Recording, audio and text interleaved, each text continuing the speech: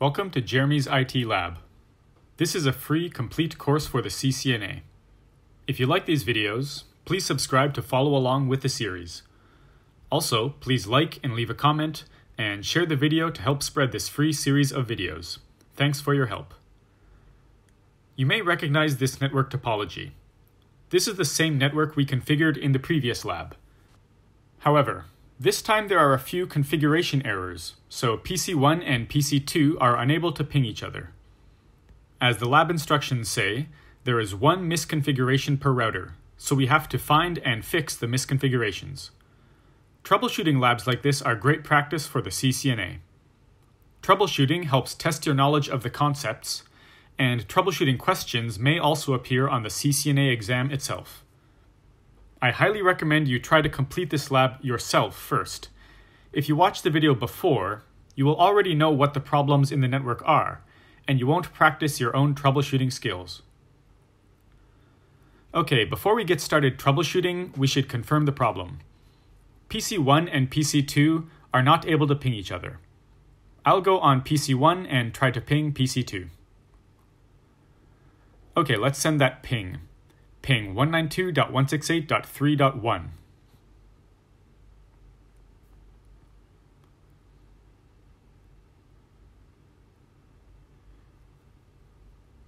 Okay, the ping indeed does not work. Although the misconfigurations are on the routers in this lab, let's quickly check the PC's configuration. To check the configuration on a Windows PC, use the command ipconfig.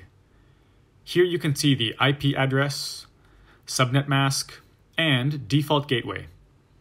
If you want more detail, use the command ipconfig/all. This gives more information, such as the physical address. What is the physical address? Well, it's the MAC address. Okay, let's see if we can ping the default gateway, since to reach other networks, we need to be able to reach the default gateway. Ping 192.168.1.254. Okay, no problems here. Let's go on R1 now and see if we can find the issue. Enter privileged exec mode with enable. First, I'll check if the interface configuration is okay. Show IP interface brief. The addresses are correct and both interfaces are up, so the interface configuration is fine. Let's check the routing table. Show IP route. Here's the static route for the 192.168.3.0/24 network. But can you see the misconfiguration? It says via 192.168.12.3, but actually the next hop address should be 192.168.12.2, which is the IP address of R2's G00 interface. Let's check it in the running config.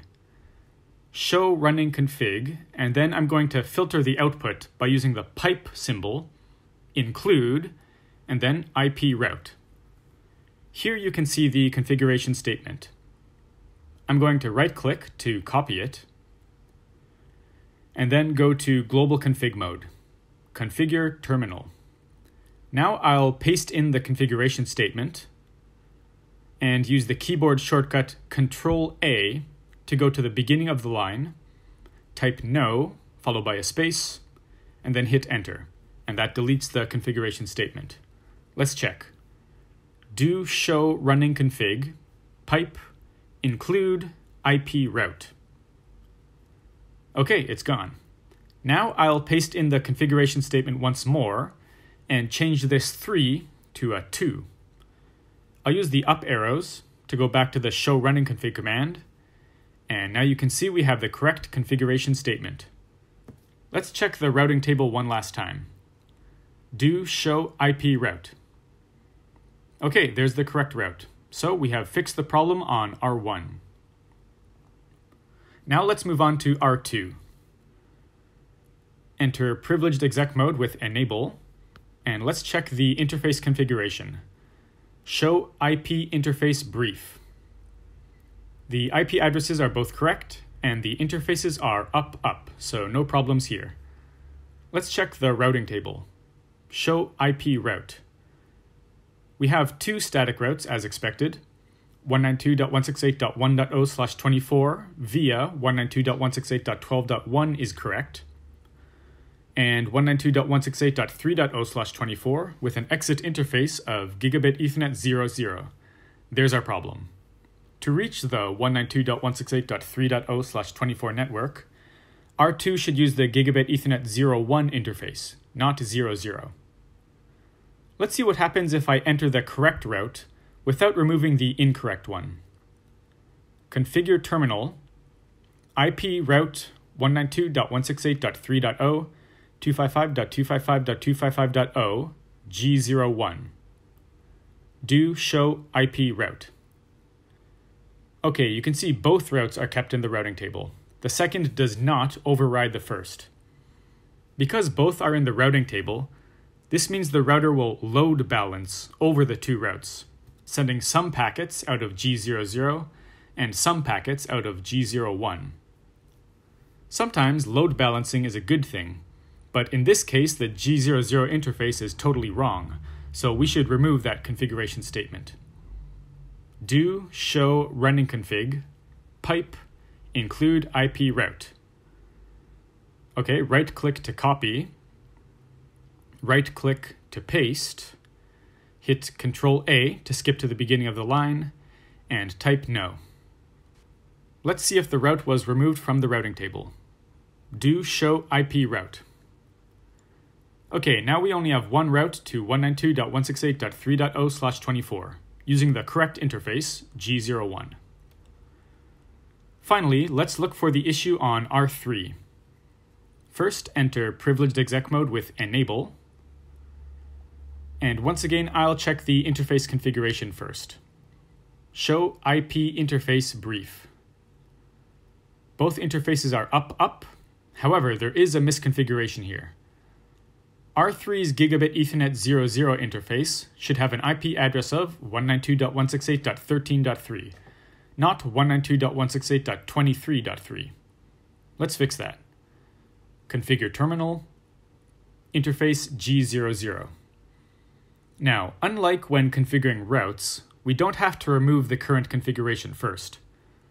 If we enter a new IP address, it will overwrite the current IP address. Let's see the config before and after. Do show running config. Okay, here's the incorrect IP address. Now let's configure the correct IP address. IP address 192.168.13.3, 255.255.255.0. Let's check the config again. Do show running config. As you can see, the previous configuration was automatically overridden. We did not have to delete it. Okay, since we are told there is one misconfiguration per router, we don't have to check the routing table. But let's take a quick look anyway. R3 should have a static route to the 192.168.1.0/24 network. Do show IP route. There it is, via 192.168.13.2, which is R2. Now that we have fixed the misconfigurations, let's go back on PC1 and try out that ping again. The first ping or two might fail, but after that they should all succeed. Let's give it a shot.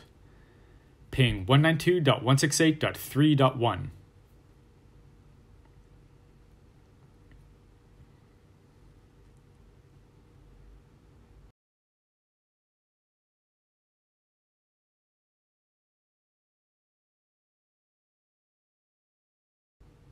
Okay, so after finding and fixing the misconfigurations on R1, R2, and R3, PC1 is now able to ping PC2. That's all for this lab. Thank you for watching. Please subscribe to the channel, like the video, leave a comment, and share the video with anyone else studying for the CCNA. If you want to leave a tip, check the links in the description. I'm also a Brave verified publisher and accept BAT or Basic Attention Token tips via the Brave browser. That's all for now.